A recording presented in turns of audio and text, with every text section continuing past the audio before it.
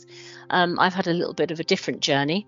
I worked for 30 years in childcare before coming into work for West Sussex, and for 20 of those I was running my own nursery. So I honestly couldn't see myself doing anything else, but circumstances being as they were, I had to decide to close that nursery and look for something else. And I found that there was a job going in the local Children and Family Centre as a hub support assistant. And I didn't even know what that was, but thought I'll give it a go. So that was in 2018. I did that for 2 years, and it was just a fantastic opportunity to use my skills. I found that they were really transferable, and I brought that to a new job, but also was able to learn lots of new things around the service and find out what was really out there, so that I could signpost people to those services and give them the right advice and information and guidance and so on. And then the opportunity came to apply for the hub coordinator role, which doesn't exist now. There's a different kind of role that's sort of similar to that, but I did that for 2 years. I had only done that for 6 weeks when the first lockdown came, so I had the challenge of learning a new role, very steep learning curve, and also working remotely, which we're more used to now. But I can honestly say I had a fantastic team around me. I was still in my induction process.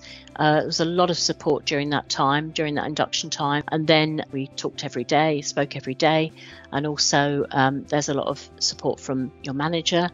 You have regular supervision where you can bring issues that you're concerned about, but also celebrate the good things that are going on in your role and in the work generally.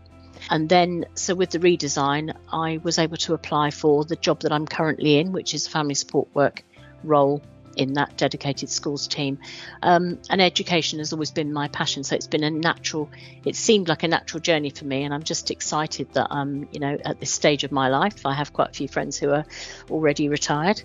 I'm not quite ready for that, but so I'm able to still work, work full time. I'm able to it is very flexible. I can, as long as I do my hours, I can start earlier, finish earlier. A lot of it is working from home, but I can be in the office. A lot of our meetings are virtual like this, but we are doing more face-to-face meetings as well. I like the fact that I can organise my own work, but equally I've got the support of my manager and the team when I need it. I like the fact there's lots of really good training. We're doing a lot in the new team of sort of emotional-based school avoidance training. We're doing therapeutic thinking training, lots of things which really are quite challenging, but really interesting. And I like the fact that my life experience, my work experience over many years is valued, and it's celebrated actually in this new role. So it's a good opportunity.